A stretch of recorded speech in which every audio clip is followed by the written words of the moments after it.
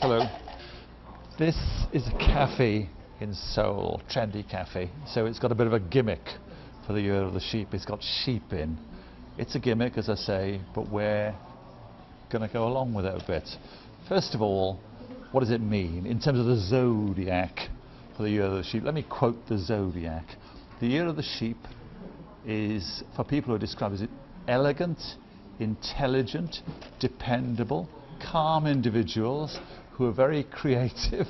They can be shy, pessimistic and puzzled about life, it says, and prefer to be alone. So that's the year of the sheep. But there is also, whether you accept this or not is another matter, but there is also, in any new year, a time of looking forward. That's what it's about. And in this country, in Korea, it's about two things. In South Korea, clearly it's about the economy. There have been jitters about the economy in 2014, and those jitters continue. People are worried about growth. Growth will be something like 3.5%, tidy growth, but maybe a bit less, not so good. But the other thing, of course, is this divided peninsula. What's going to happen between North and South Korea? Both Pyongyang and Seoul here have been making softer noises. They seem to want to get together. The Americans a bit tougher, so there seems to be a little bit of a division between Washington and Seoul in their attitudes towards Pyongyang.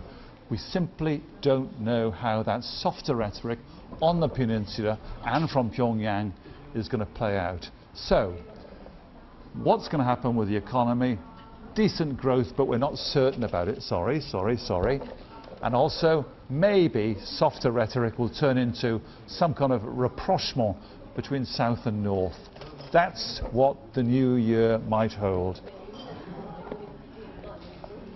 And the good thing for these beasts is that lamb is not really eaten in Korea. People like these animals for their wool, but not for their meat. And for them,